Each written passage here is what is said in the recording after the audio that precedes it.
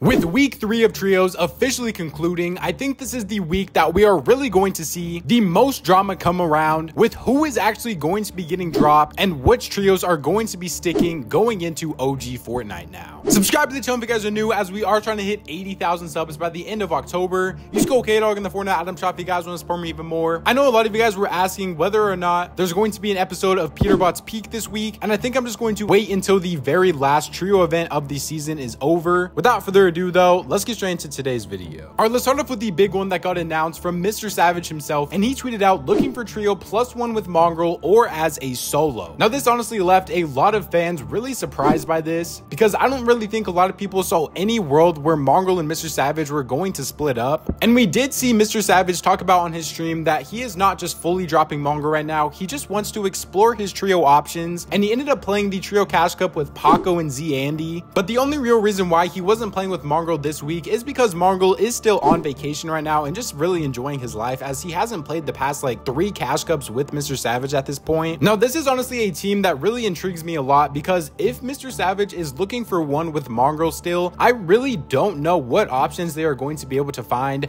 As a lot of you guys probably know, Marius has officially left them to go play with his brand new trio now, so the MMM trio does look like it is officially done with, and I truly do believe that Marius was going to be the very best option that these two were going to get, as at this point in mongraal's career, it just doesn't really seem like too many tier 1 or like top of the tier 2 pros would really want to play with him. So that is why I just don't really know what the real ceiling of this trio is going to be. I think we can also still all agree that Mr. Savage is a very good player. He has the potential to be a tier 1 IGL on EU. He just really needs to have the right pieces around him to be able to maximize his full potential and to succeed with it. But I mean, also, if we're just going off of the last cash cup of him playing with Paco and Z Andy, like if those are going to be his options going forwards and the most respectful way possible to those two players, he might as well just stick with mongraal. And if anything, I think they are going to at least stick together for OG season, because you guys know mongraal is always going to be super big during OG season, Mr. Savage is, and maybe if they can find like a content third trio, maybe if they bring like Mitra or something back for some fun content for OG season. And it really just depends what both mongraal and Mr. Savage individually want to do going forwards, and especially in 2025, because if Mr. Savage wants to win, I really do believe that he is not going to be able to do so with mongraal, and especially since it is trios now, he cannot just fully carry the load. And I'm not trying to like bash on mongraal or anything here, I still do think he is improving every single season, but we just have to say it as it is. He has looked pretty rough in trios recently, and I'm not sure if it's just because he hasn't been grinding and if he's just not really motivated for this season. And as soon as OG Fortnite season comes back, if he's going to be full grinding, then I think if they are able to find a good third, then the potential will be there. But if mongraal isn't grinding and he just doesn't like the game, and by the time FNCS comes around next year, I wouldn't be surprised if Mr. Savage ended up dropping mongraal. We would potentially see mongraal go back into retirement. Let me know what you guys think about this one though, and let's move on to the next big name of Clix. Now the thing with Clix is he has come out and say multiple times now that he is just not really going to be taking the game too seriously until OG season comes out again. We have seen him play with Courage JD, Frantic, and Stable Ronaldo and Lacey in the last 3 cash cups. So if that literally tells you anything, you can really tell how much he cares about the last couple tournaments of the season. And it looked like he was pretty locked into the trio of Muzz and Rise until honestly the last 2 cash cups. If you guys remember 2 weeks ago now, they really did struggle in the trio cash cup finals, mainly because of the fact that Clix, it was getting stream sniped, and that is just always going to be the issue with playing with Clix. And for somebody like Rise, who really isn't used to playing like big tournaments on stream, a lot of people really thought at that point that he would kind of be done playing with Clix and done playing on stream in general, because he really just doesn't want to deal with the stream sniping issue. And then last week when Clix was playing with Stable Ronaldo and Lacey, Muzz and Rise ended up picking up a V for the trio cash cup, and they ended up placing 2nd place in the finals. This is when people really started to make it a much bigger deal, and like Clix was tweeting like under that like Aviv sold, like obviously he was joking around, but he was kind of like saying that if he was out there then things would be different and they would have won and things like that. And I honestly do still think Clix is an absolutely insane player. I think even if he does get dropped by Muzz and Rise, he would still be able to find a pretty decent trio. But I think his best trio options were obviously originally Bolt and Rapid, but there's no way they drop Pollo for Clix at this point. His second best option was going to be Rise and an insane fighter, and they ended up getting Muzz, which I feel like all 3 of those players just really worked well together. And they were all 3 players that were kind of struggling to find teams, surprisingly, and so them all meshing with each other kind of just worked out in the end. The thing with this trio is it really just depends on if Rise wants to play on stream or not, because obviously Rise isn't a streamer, Aviv isn't a streamer, and then Muzz is the only person on the trio that is kind of like a streamer, but he's not someone that cares about streaming as much as Clix, obviously, and he definitely doesn't come with as many stream snipers as Clix does. I think Clix is going to be back in Dallas for the very last trio Cash Cup, and we're really just going to have to see how things go there for this trio, because I think Muzz and Rise realize the potential they have together, and I think Rise really does like playing with Clix. This is one of them where I just feel like we're just going to have to wait and see what is actually going to happen for this trio. Let me know in the comment section down below if you guys think Rise and Muzz should drop Clix and play with Aviv, or if you guys think they should continue to stick together, build up chemistry, and get better. All right, let's talk about the one that has definitely been the biggest topic of discussion ever since the last trio Cash Cup occurred, and that is the trio of Peterbot, Cold, and bugha. After not even qualifying for the finals now, a lot of people are just instantly making the scapegoat bugha, and they're saying that Peterbot and Cold have to drop bugha and pick up somebody else because he is clearly the weakest link on this team, and he is definitely holding them back. Now, I just have to say a couple of different things. This is not me defending this trio or anything, because obviously anytime 3 players of this caliber are on the same team, they should never have to wait until the very last game to be able to try to clutch a qualification spot in a format that is a top 198 teams qualifying for finals. I'm just saying that I think this team would be a lot better in set lobby formats. They are still an insane W key team, and in a W keying format, they still are very good, and they have showed that. In the first 2 weeks of Trio Cash Cups, they literally could have won finals if they got a final queue, but I think a lot of people are just really like blowing all of this a little bit out of proportion, as at the end of the day, FNCS is going to be set lobbies and who is the best players and which trios actually gel together the most and have the best trio dynamic working together. And I think the trio of Cold, Peterbot, and bugha just work very well together, as you obviously have bugha being the main IGL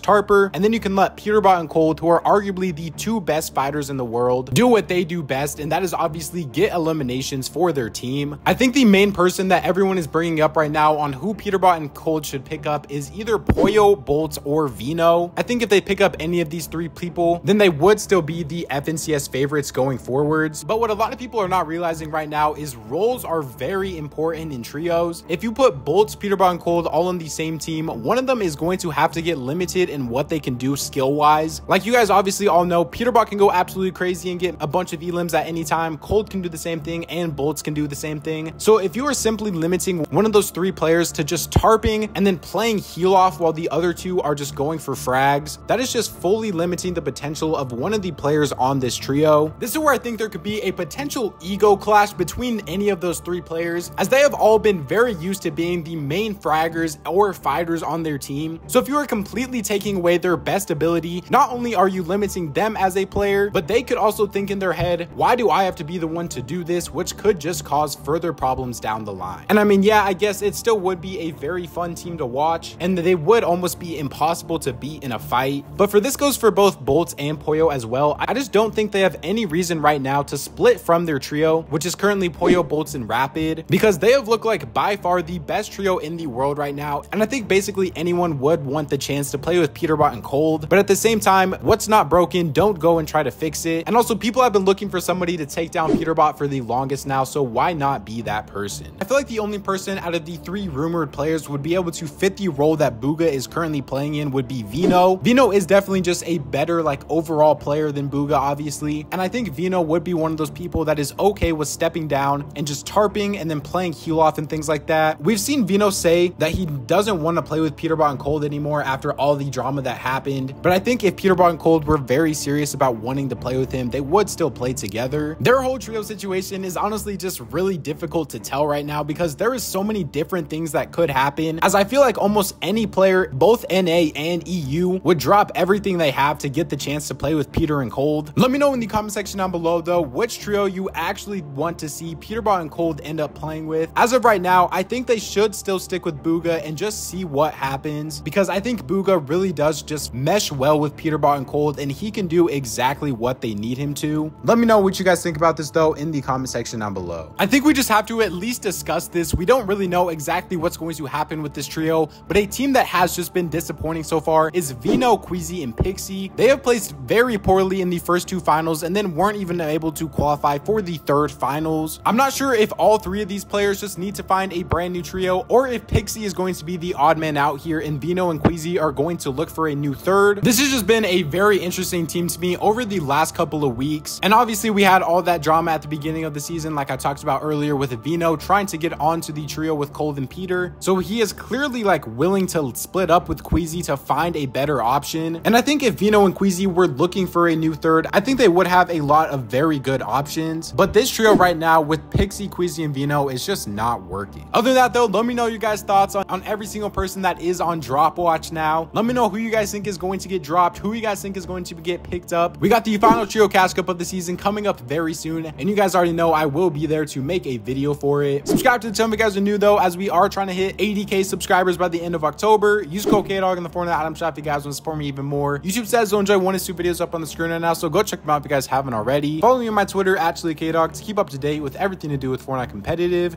Thank God for another day, and I'll catch you guys next time. Peace out.